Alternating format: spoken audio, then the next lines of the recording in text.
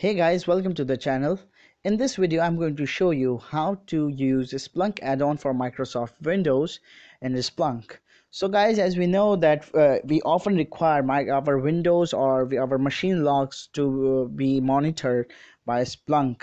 In certain cases, it's very necessary to know what's my CPU performance, what's my storage performance, or which kind of applications are being used, and etc etc.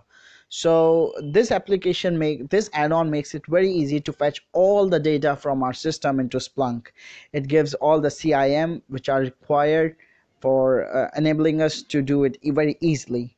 So we go to Splunk base and search for Splunk add-on for Microsoft Windows. I have put the link in the description so you can check it out, and we download it.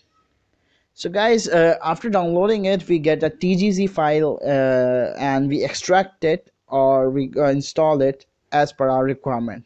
So if you guys have any other video requirement of Splunk, you can simply comment in the comment box below, and we will try to get some videos for you guys. Okay, without wasting any more time, let's get started with the installation of this app. After we have downloaded the add-on, what we are going to do is to install it in our Splunk instance. So for a single instance system, we can simply go to this manage apps through this icon, gear icon, and that. Okay, now I'm going to install it from my file, this install app from file. Now we are going to choose file. I have chosen it. It's the TGZ file, and now I'm installing it. So this will install the add-on, and here's our add-on, this one. Oh sorry, this one, and it is saved as Splunk TA Windows.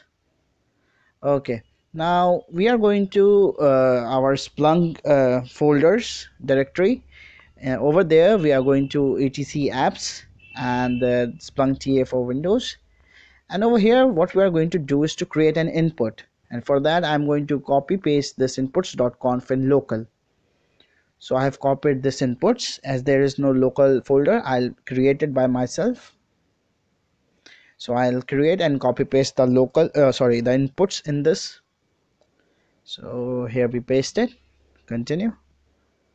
Okay, now what I want from this inputs is just to oh come on, just to get the logs of my applications.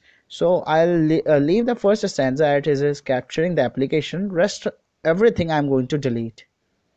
Okay, it can stay there, it won't make any trouble, but still I want my things to be tidy. So I'm going to disable 0, and then index equal to mar17. This I have already created, this index of mar17. You also need to create your own index. Now render xml0, which will make our data in the form of an xml. We save it, and now we're going to do a Splunk restart. So I'm going to do it through CMD because I find it much better than the Splunk web. So Splunk restart, of course it will take a lot of time, so I'm going to cut this video and directly jump to the part where the restart ends. Okay,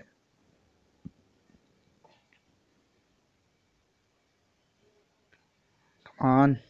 Okay, now the restart has been done. So it's been a while since we have done that. Now what we are going to do is simply, okay, now it's over, sorry. Okay, now what we are going to do is simply log in into Splunk and search for our data. So we go to Splunk Enterprise, search and reporting apps. Come on, open. Okay, searching and reporting app. In Splunk, it's great feature that we get all our data so easily. We don't need to do much of the things. So index mar17, I'm going to set it to 15 minutes because it's not been more than that. So let's search it. Come on. Okay, 5 events. We have got 5 events of our Windows application logs in previous 15 minutes. And okay, these are the fields, and you can see the data is in XML format. So guys, please subscribe to the channel for more Splunk. Thank you. Bye bye till next time.